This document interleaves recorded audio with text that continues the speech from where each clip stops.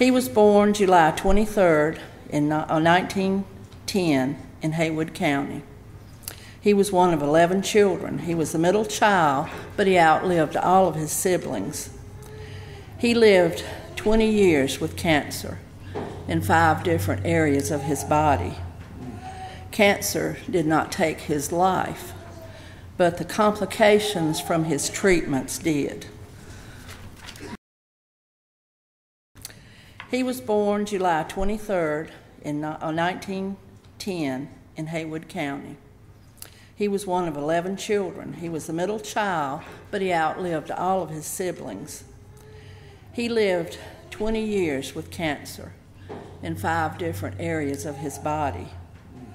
Cancer did not take his life, but the complications from his treatments did. The doctors told me on 2 different occasions of surgery that he would not make it. But as I waited and prayed, I never gave up hope. As 3 doctors stepped off the elevator saying, "He made it, he's in recovery," I said, "That wasn't your decision, that was the Lord. He made that choice." My dad had so much love for everybody. He was the glue that held our family together. He taught me so much, like how to hold my head high, even when I was the tallest kid in all my classes until I reached high school. And that's hard to do. But I tried, and he taught me always to do the very best I could do, no matter what kind of job I had. And he never feels sorry for yourself, because you can always look around and see someone else who is in worse shape than you are. And I still do that today. Daddy served 4 years in the U.S. Navy and was so proud when he told me his war stories. I listened to him when no one else wanted to hear them. I have 2 sisters who were a bit older than me, and they left home at an early age to get married. So I was like an only child for several years. So I was a little spoiled. You be quiet. He and my mom always wanted a boy. Well, I was their last chance. So after Daddy came home from the war, they tried that one last time. Well, guess what? I was a girl. They tried very hard to make me like a little boy. My daddy put a bowl on my head to cut my hair. My mom put long pants on me. And, I had to do little boy things, like in our neighborhood. That was a good thing because most everybody were boys. We didn't have many girls there.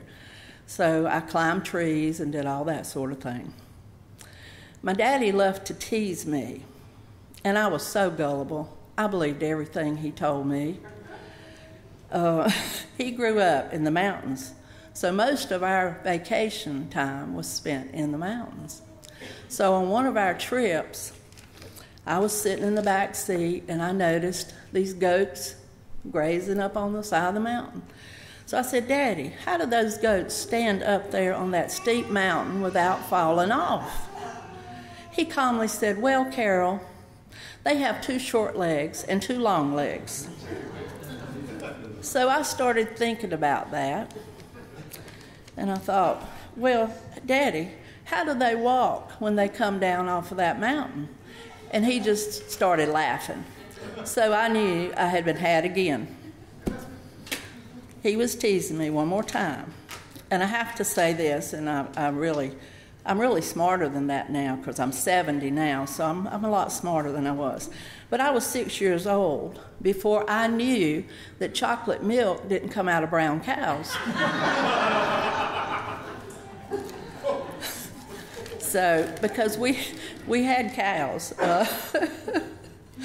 but we didn't have a brown one. So, as I got a little bit older, I wanted to do everything that my dad did. I wanted to go with him everywhere. So I went fishing with him. And on one trip, I was going to be really smart, and I was going to bait my hook myself. So I've got the worm, and I'm trying to get it on the hook. Well, I missed and stuck the hook through my thumb, and he had to cut it out. Well, I knew right then that fishing was not for me.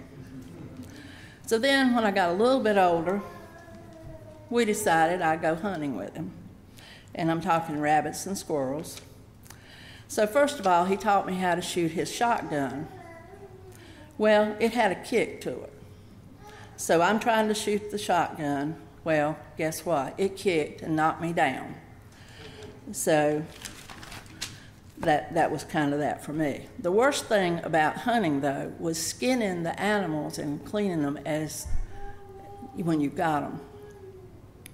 I watched very closely and thought to myself, could I do that? It was gross. And I said, it was awfully hard trying to be a boy. So we had a small farm, and I tried to do all that my dad did. And we had cows. So one evening, my dad said, Carol, come with me. We're going to go milk the cows. And boy, was I surprised. He showed me how to get milk out of the cow. So I tried my very best. I pulled and I pulled, but no milk came out. My dad was patient, and he said, push up and then pull down. So I tried that. So I did, and wow, milk came out. But as I was showing my daddy, I evidently turned, so the milk hit him in the face. So he immediately said, Carol, go back to the house. You cannot milk cows. And I didn't let him know it, but I was glad, because that was a job I didn't want to do. The cows would often get out of their fence. So Daddy would say, Carol, come help me round up the cows. So here we go. I'd get out there, and I did pretty good until they started running towards me. When they came towards me, I turned around the other way. Daddy said, stop. Stand there. Wait till they get to you. And I'm thinking, are you kidding? They look mean, and they're big. So I think we decided at that point that I was not a farm girl. When I was in junior high, I started playing basketball.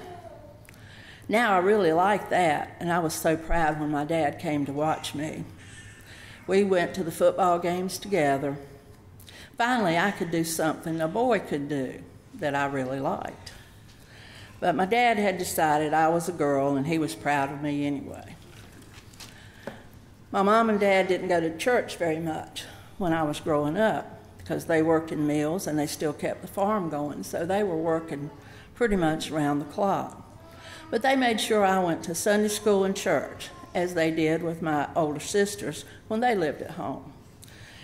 They sent me to Vacation Bible School. As a matter of fact, I went to 2 every year, 2 different churches. So I learned all about Jesus and everything. When my father got cancer for the first time, he was 62 years old. That's when my family came in contact with Reverend Bennie Smith. My dad was very proud and worked hard and was a good person. He resisted Bennie's attempt to teach him about his eternal salvation, but Bennie never gave up on him. A period of time went by before my dad finally listened. That particular night, my dad and my mom accepted Christ as their personal Savior. What a wonderful day. My mom and dad came to church for many years. As my mom's health stopped her from coming, my dad kept coming by himself. He was something there. This was something else we could share. So I started coming to this church and bringing my children here. And that was about 1974, I think. My dad had his ups and downs, as all Christians do, but Bennie was right there to help encourage him. The last 3 years of my dad's life, I took him to the doctors and hospitals every time. Some days we would be down at Veterans Hospital all day till 7 p.m. at night. During all those times, I came to know him, not just as my father, but as my friend. He was my best friend. We shared so many memories, and he taught me so much that I did not know. I felt such admiration for my dad, and also for Bennie, because he never gave up on him. My dad loved Bennie and this church. He often said, "I love that Bennie Smith, but don't you tell him." And when we would leave this church on Sunday morning, Bennie, as he often does, he would kiss Daddy on the cheek. Well, Daddy, being the macho man he was, he'd ball his fist up. He said, "If it was anybody but you, I'd pop you one." After a period of time, my dad's sickness got worse. My dad told me on May the 27th, 1994, as I had taken him to Veterans Hospital once again because he was dehydrated. He said, "Carol, I'm tired and I don't want to do this anymore. You need to let me go. I want to go home. Do you understand?" I said, "Yes, if that's what you really want, I can let you go. I know you've tried to hang on for me." As the ambulance took him home that night, I followed behind them crying and praying. But at the same time, I had a peace because I knew his home was in heaven. He died the following day, May 28, 1994, at 5 p.m. I miss him so much, but I have the assurance that he is happy in his final home, and I know I will see him again. Thank you.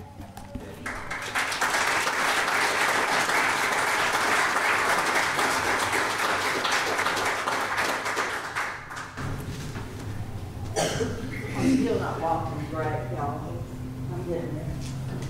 It's time for me to marry to preach.